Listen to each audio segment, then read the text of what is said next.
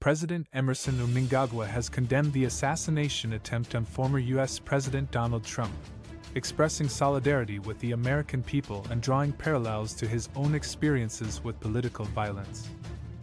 The president, who has himself survived multiple assassination attempts, including a near-fatal bomb explosion in 2018, expressed shock and revulsion at the attack on Trump, highlighting the dangers faced by political figures in a world increasingly marked by intolerance and violence.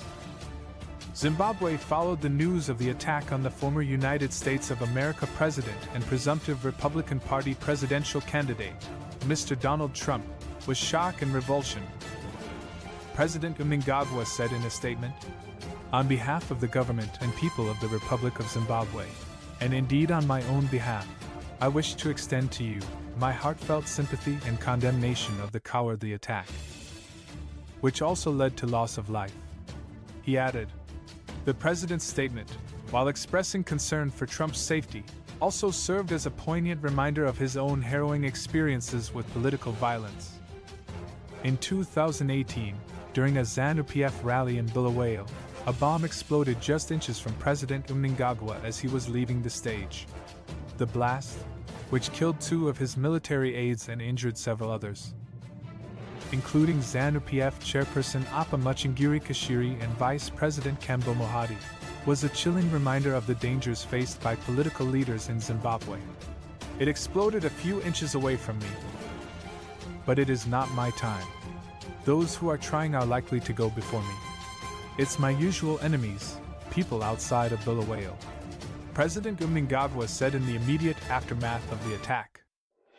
He added that he believed the attack was not orchestrated by Bulawayo residents, as he had received a warm welcome in the city.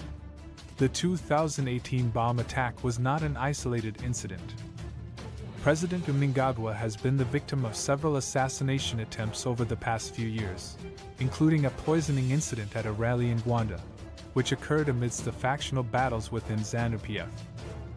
In 2014, shortly after being appointed vice president by former President Robert Mugabe, Mnangagwa's office was broken into and forensic experts discovered cyanide. He also survived a mysterious car accident in October 2014, which left his vehicle extensively damaged but miraculously left him unscathed. The president's experience with political violence, while deeply personal, also reflects a broader trend in Zimbabwe and across the globe. The rise of political intolerance and the increasing use of violence to achieve political goals pose a serious threat to democratic processes and the safety of individuals.